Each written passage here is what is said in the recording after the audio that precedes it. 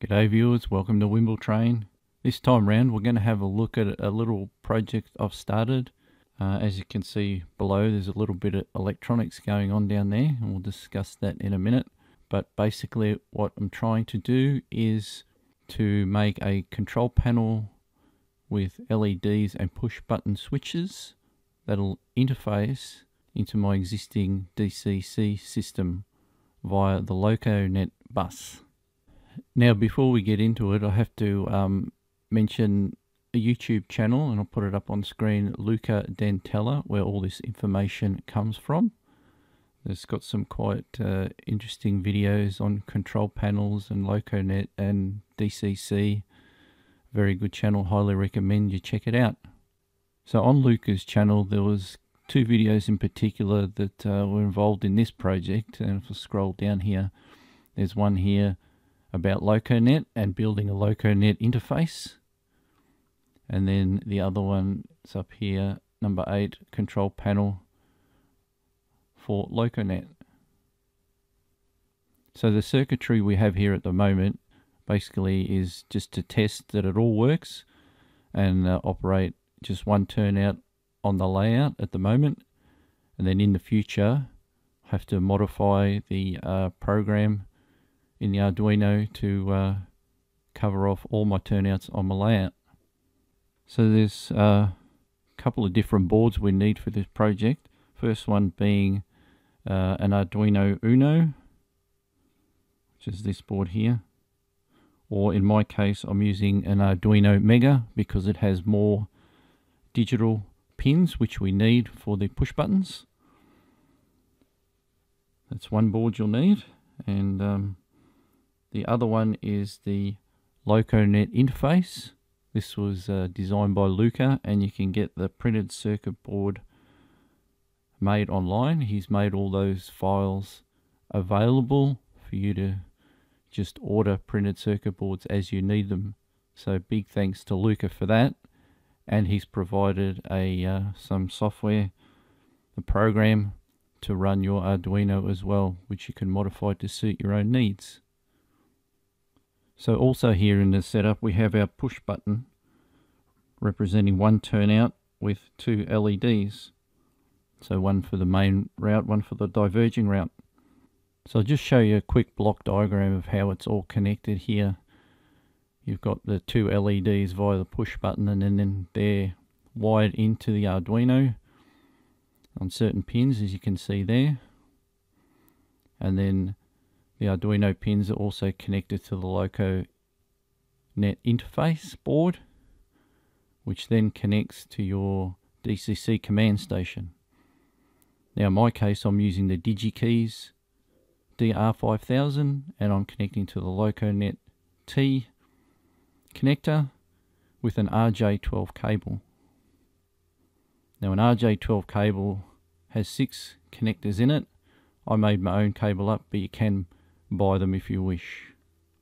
Okay, so now in front of us you can see my layout, which is represented in iTrain, and then I'll have a couple of superimposed pictures here of one of the close-up of the turnout so we can see it operate, and another one with the control panel circuitry and the two LEDs representing the two routes of the turnout.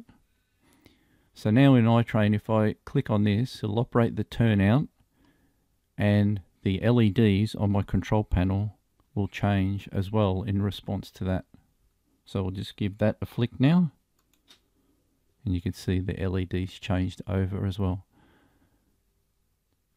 And then we'll go back again. So via the Loconet bus, the control panel that we've built is responded to any command sent on the DCC. So now it also works in reverse. If I go to my circuit here and press this push button, iTrain will change and the turnout will change, and the LEDs should change as well, like so. You can see it changing on iTrain, LEDs are changing, and the turnout is operating. So that's the basic setup at the moment that I've built and tested, and it all works. Like in terms of this circuit board, You can get ones ready made, or you can order the printed circuit board, put the components on yourself. There's not too many components there, it's not really that involved, so you can do it either way. So that all works now really well. All we need to do now is to modify the program or the sketch in the Arduino to customize it to my layout and to include all the turnouts I have on there. So that's my next challenge. We'll see how we go with that.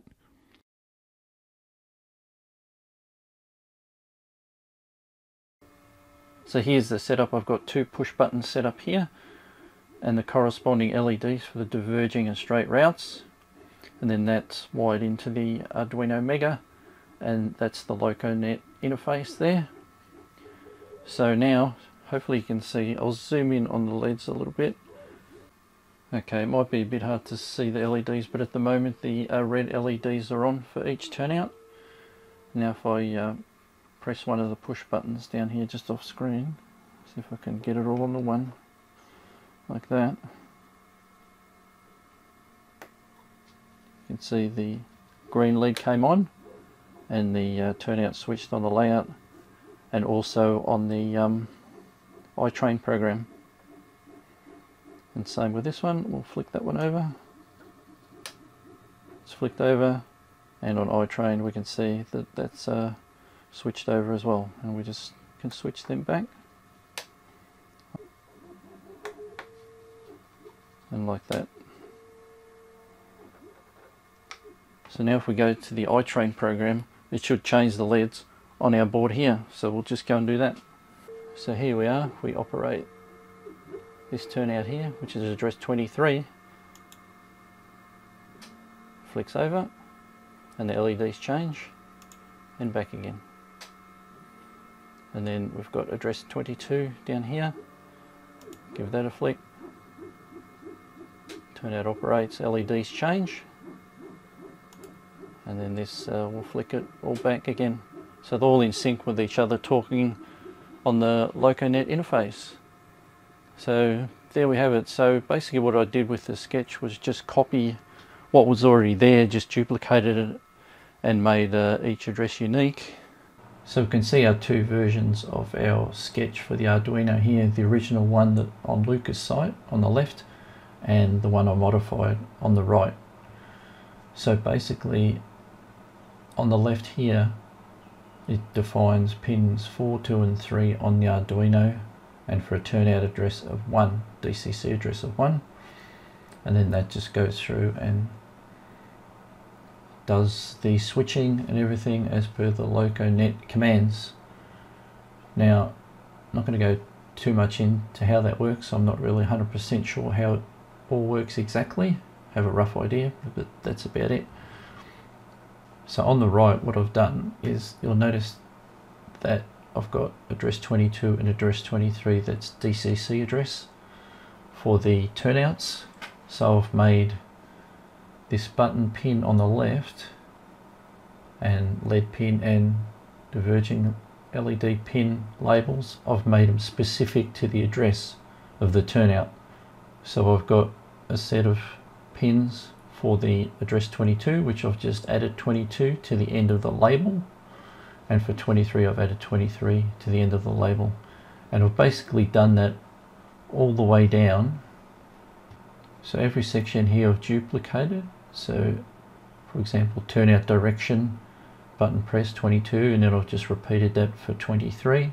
So I've changed all that, and the same down here for all these commands. I've just basically got one set for address 22, and then I've duplicated that for 23. So I've just added the 23 labels and 22 labels to the end of the button pin, LED pin labels.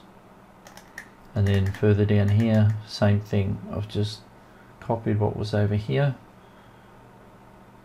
and just modified it with my new labels. So I've changed everything to 22 for address 22, then repeated it for 23,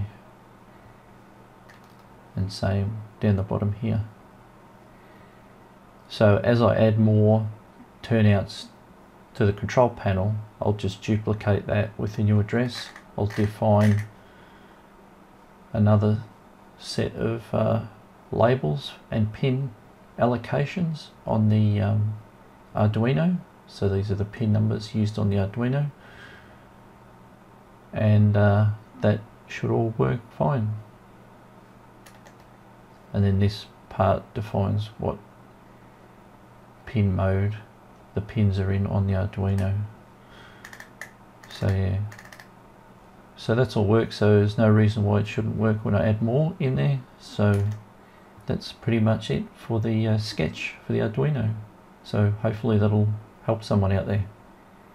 Yeah, that's all for now. This is John at WimbleTrain saying enjoy your model railways as much as you can, and we'll see you next time. Thanks for watching.